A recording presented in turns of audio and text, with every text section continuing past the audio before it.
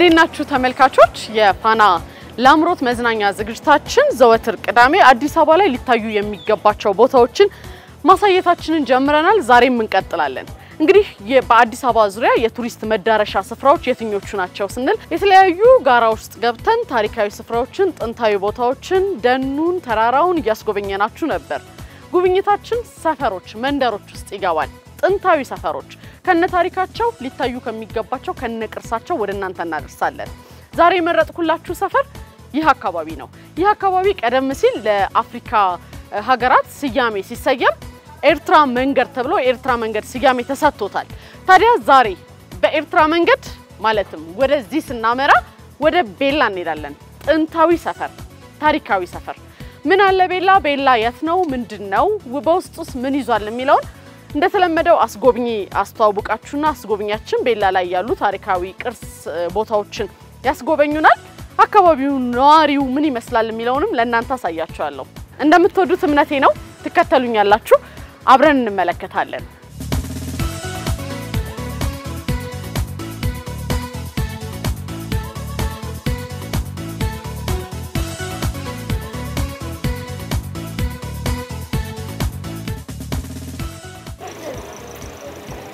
ሰላም እግዚአብሔር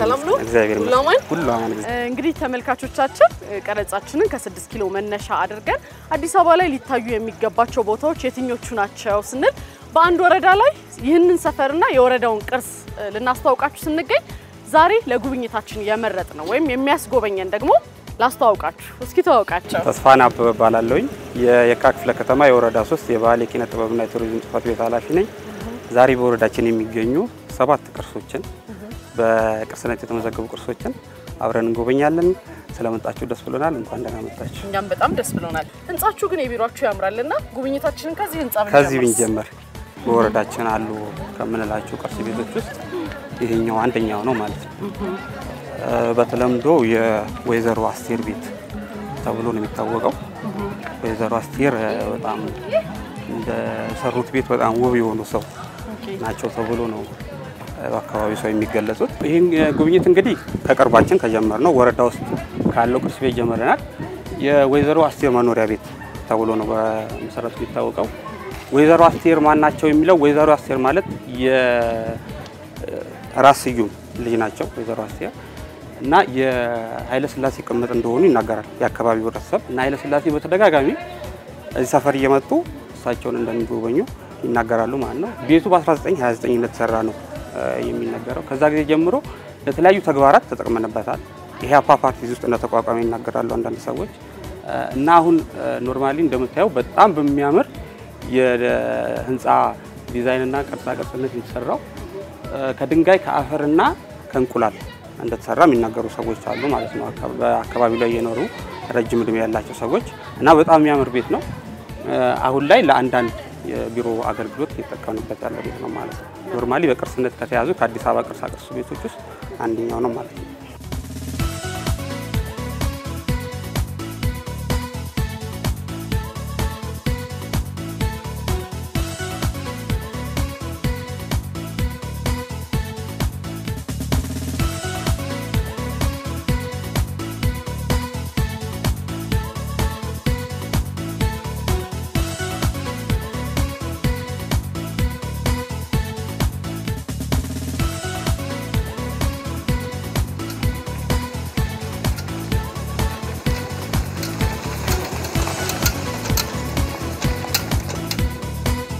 በአዲስ አበባ ውስጥ ሊታዩ የሚገባቸው ታሪካዊ ቤቶችን፣ ስፍራዎችን፣ ሰፈሮችን እየነገርናችሁ ነው የምንገኘው። ከኤርትራ መንገድ ነው ቀረጻችንን የጀመርነው የፈረንሳይና የቤላ መገንጠያ። ቤላ ውስጥ ደግሞ ልንጎበኝ ስንጀምር የወይዘሮ አስቴር ቤት ብለን የወረዳ 3 መቀመጫን አይተን ያለፍ ነው። ሰፈሮችን እያየን አሁን የምንገኘው እዚህ የሚያምር ተፈጥሮ ደን ያለበት ጫካ ውስጥ ነው። እንግዲህ ቤላ በአየር ንብረቱ ቀዝቀዝ ያለ ነፋሻማ ከመሆኑ ባሻገር በተለያዩ ዛፎችና ወንዝ ያለበት ሰፈር ጭምር ነው። የቀበና ወንዝ መነሻ መምጫው እዚህ የምታዩት ቁልቁል ወርዳችሁ ነው። ከዛ ባሻገር ግን ይህ አካባቢ የሚባለው የፈረንጆቹ ደጅ በመባል ብዙ ጊዜ ሲጠራ ሰማለሁ እኔ። ታሪክ ምን ይላል? አካባቢው ምንድነው የሚለውን ደግሞ አስጎብኛችን ይነግረናል። ከቀበና ዋና ቀበና ወይም ደግሞ ጓደኛዬን ፀሐዬ የዘመሩለት ጥንስስ እነሱ ሁሉ ከዚህ ጋር ላይ የሚነሱት ጥንስስ ቀበና ዋና ቀበና ንጹህ ቀበና ማለት ይሄ ነው በአዲስ አበባ ላይ ያለው ከየትም ደረጃ መጥተው ሙስሊም አይል ክርስቲያን አይል ሁሉም መጥተው የሚታጠቡበት የሚጠመቁበት ክርስቲያንም ደግሞ ዘመነው ጫላ ቋግሜን የሚጠመቁበት ቦታ ነው በዛች በኩል ደግሞ አለች ያከሞክራ ወንዝ ቤተሰቦቻቸው እንደሚሉት የነበረው አሁን እኔ ስቱዲዮ መሰራበት ነው በተለይ ከ10 ሰዓት ጀምሮ የተለያዩ እዚህ በአካባቢ ያሉ ጀርመኖች ፍራንሳዮች ጣሊያን ራሱ ቻይናዎች አሜሪካንስ ተወሰኑ ጉዳይ መጡ ሰዎች ሳይጎበኙት ኦፕን ኤር በነፃ ነው እስከ ላይኛው እስከ ምንድነው ሚል አዲስ ሰፈር በጣለ ከወረድልይ በላይ አንቆርጫ የሚባለው አዲስ ሰፈር ድረስ በእግራቸው ተጉዘው ጅብ ለማየት ሁሉ ይመጣሉ ከአዲስ አበባ ቀደምት ከተሞች ውስጥ ማነው ሰፈሮች ውስጥ አንደኛው ቤላ ነው ቤላ ሰፊ ታሪክ ያላት ሰፈር ነች እንደ ቆይታዋ እንዳላት ታሪኮች ብዙ ያልተወራላት ከልማት አንፃርም ብዙ ተደራሽ ያሉነች ሰፈር ነች እና ይሄ የመጨረሻው አንዱ የአዲስ አበባ የመጨረሻው ጥግ ነው እንደምናየው ቦታው በጣም ነው የሚያምረው በተለይ ከአዲስ አበባ ጫጫታ ከአዲስ አበባ ብዙ ጩኸቶች ሰላም የሚገኝበት ቦታዎች ነው እንደመመስረሻም ነው የሃፓ መመስረሻ ምትያቸው ናቸው በሃፓ ብዙ ወጣት ያለቀበት ቦታ ነው ለሃፓ ብዙ መሰረት የጣሉ እንትኖች ናቸው እና ያልሆነ የለም በህቡ ያልተደራጀ እናቀዋለን አሁን የዘሮ አስቴር ለቲው ነበር የወጣት መዝናኛ የነበረና ሰብልቴንስ ምን ጫወቱበት እና የደርግ ሰዎች መጥተው ሊያስሩ ሲሉ ምንበት እንዲ ምናረግበት ያሳለፈው ህይወት ነው እዚህ አካባቢ ላይ እኛም አንድ ምናየው የቅርስ ቤት አለ ማለት ነው የሚካኤል ብሩ ቅርስ ቤት የሚባል ብዙ ታሪክ ያለው ብዙ የሚያምር ነገር ያለው ብዙ አሁን ላይ ደግሞ ልንናገሩ የምንችለው ነገሮች ያለው ቦታ ነው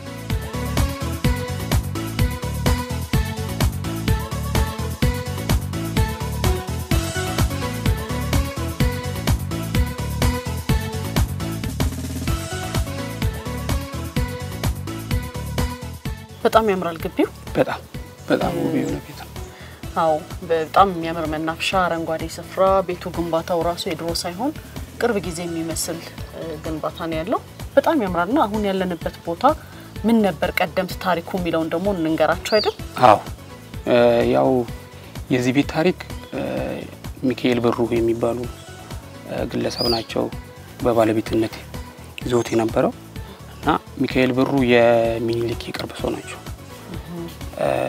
አስተርጓሚም ናቸው ፈረንሳይኛና እንግሊዘኛ ለአጼ ሚኒሊክ የሚያስተረጉሙ የነበሩ እሳቸው ናቸው ማለት ነው አጠቃላይ ቤቱ በ1880 ነው የተሰራው የሰሩት ግሪካውያንና ህንዳውያን ናቸው ነው የሚባለው ማለት ነው ቤቱ እንደምታየው በሚገርም የስነ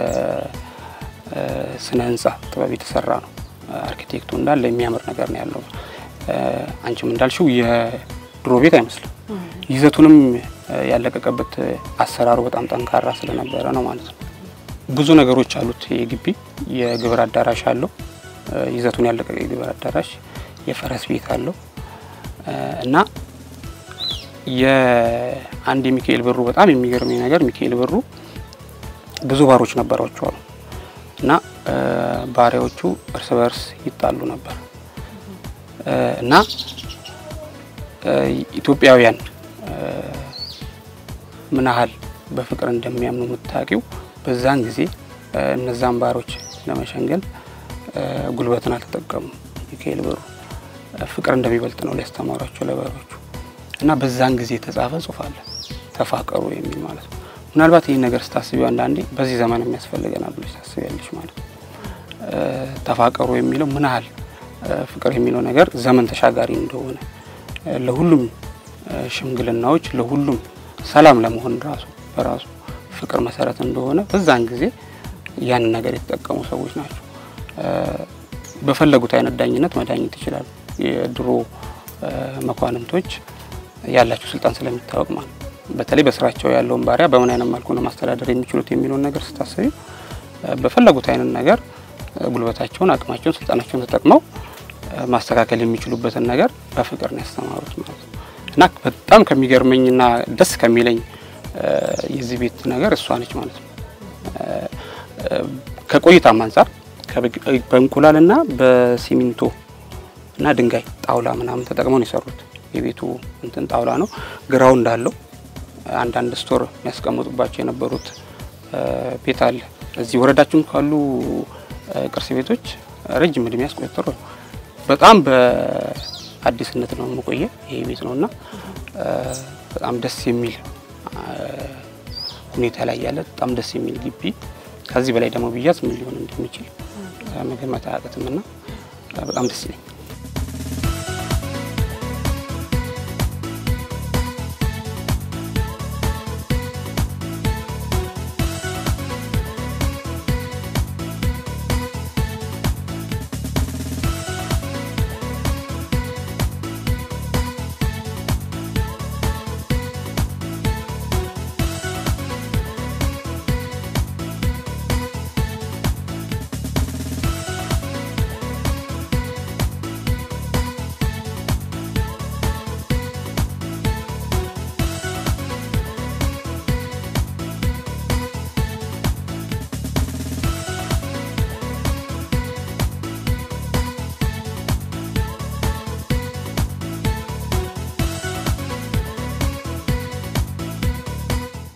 አሁን ያለነው ነጋድራስ ገብረውት ባይከዳኝ የሚባለው ቅጥር ግቢ ውስጥ ነው ያለነው። ይሄ ካሉን ቤቶች ውስጥ ቅርስ ቤቶች ውስጥ አንደኛው ነው ማለት ነው። ነጋድራስ ገብረውት ባይከዳኝ የአገራችን ካላቸው እውቅ ኢኮኖሚስቶች ውስጥ አንዱ ናቸው ማለት ነው።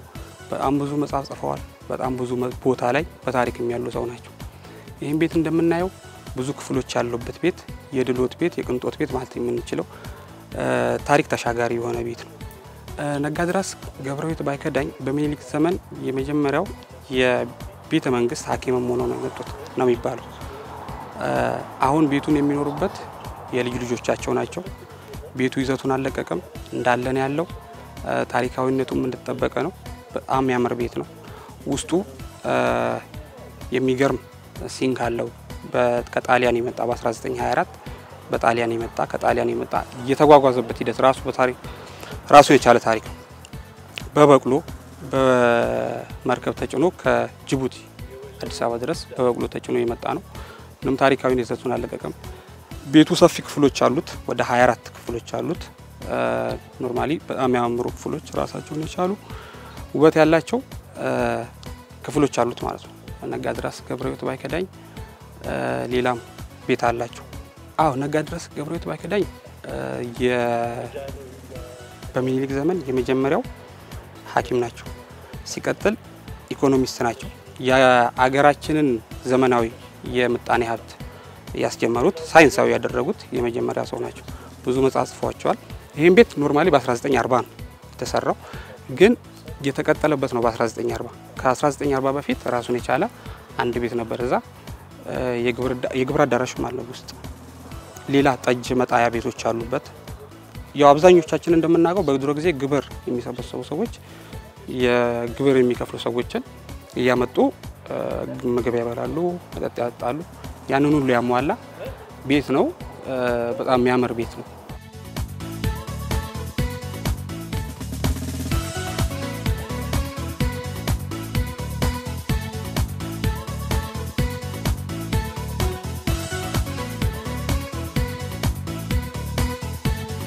አሁን የምንገኘው ይህ አካባቢ ታክሲ ማዞሪያው ልንደርስ ጥቂት ሲቀረን ገደል ግቡ ይባላል። ስያሜው ለየት ይላል።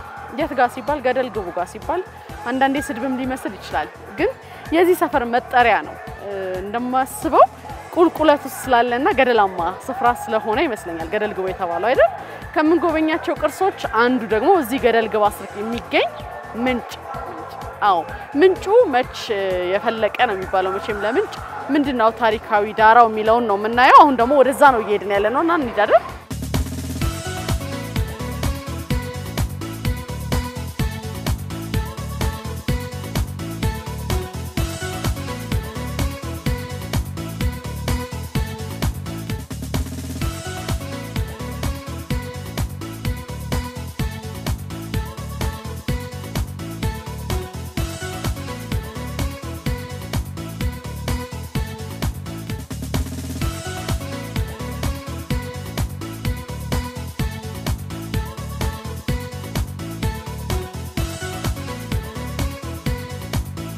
ቤላ ካላቸው ቅርሶች ውስጥ የተፈጥሮ ቅርስ ብለን ያዝነው ይሄኛው ነው። ያው የተፈጥሮ ከመሆኑ የተነሳ መቼ ነው ውሃው የመነጭ የሚለውን ነገር ማግኘት ትንሽ ጥናት ያስፈልገዋል። ግን ከታሪካዊ መነሻው ስንነሳ ክፈተው ምንጭ ተብሎ ነው የሚታወቀው።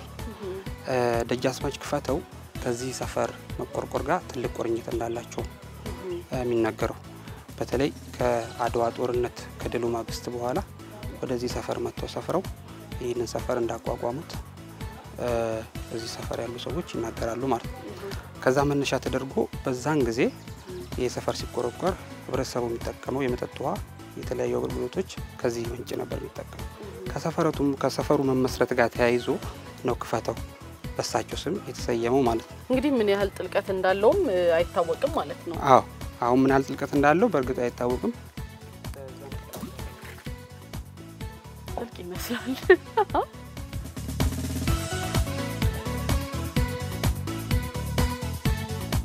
ወደ ቤላ ሲመጣ በሁለት በኩል መምጣት ይቻላል፣ በሁለት በኩል መሄድም ይቻላል። እንግዲህ ለመግቢያነት የተጠቀምነው እኛ በጃል ሜዳ በ6 ኪሎ አድርገን በፈረንሳይ መገንጠያ ወደ ቤላ ወጥተናል። አማራጭ መንገድ ደግሞ በዚህ በቀበና በኩል ተደርጎ ወደ 4 ኪሎም ወደ መገናኛም ወደ 6 ኪሎም ቅርብ የሆነ መንገድ ነው። ሰፊ ቦታ ሽፋን የያዘውን ጣሊያን ኤምባሲ እንዳሳየናችሁ ሁላ እዚህ ደግሞ የጀርመን ኤምባሲ ይገኛል። ጀርመን ኤምባሲን አለፍ እንዳልን የምናገኘው ይህ ትልቅ ድልድይ ታሪካዊ እንደሆነ ሰምተናልና ይሄኛው ደግሞ ምንድነው ታሪኩ የሚለው ነው ለእናንተ የምንነግረው። ቤላ በትልልቅ ኤምባሲዎች በነባርና የቆዩ ኤምባሲዎች የተከበበች ሰፈር ነች። እነዚህ ኤምባሲዎች በየተለያየ ጊዜ የራሳቸውን አሻራ አሳርፈውባታል ማለት ነው። ከዚህ አሻራ አንዱ ይሄ የምናየው ጀርመን ድልድይ ነው ማለት ነው። ጀርመን ድልድይ በ1900 እንደተሰራ ነው የሚታወቀው። ኤምባሲው መመስረት ጋር የሚያያዝ ነው ማለት ነው። ለኤምባሲው መመስረት መተላለፊያነት ቀጭን የሆነች ድልድይ ነበር የተሰራችው። ከዛ በኋላ ጣሊያን በሁለተኛ ወረራ የመጣ ጊዜ ምሽግ ነበረው እዛ ላይ ወደ ጣሊያን ኤምባሲ አሁን ጣሊያን ኤምባሲ ምሽግ ነበረው ወደዛ ጦር መሳሪያዎች ማስተላለፊያ ብሎ ነው እንደዚህ አሁን ባለው ስትራክቸር ሰፋ አድርጎ የሰራው ማለት ነው። እንግዲህ ይሄ ድልድይ ስናስበው አንደኛ ከቆይታው አንፃር፣ ሁለተኛ ከተሰራበት ግብአቶች አንፃር ስናየው ረጅም ጊዜ የቆየ ነው። ምናልባትም እድሳ አልተደረገለትም ከተሰራ ጊዜ ጀምሮ አሁን ባለበት ይዘት የነበረና ታሪካዊነቱን ጠብቆ የያዘ እኛም በቅርስነት የመዘገብነው ውዱ ቅርሳችን ነው ማለት ነው። በጣም አመሰግናለሁ። ምንም አይደል።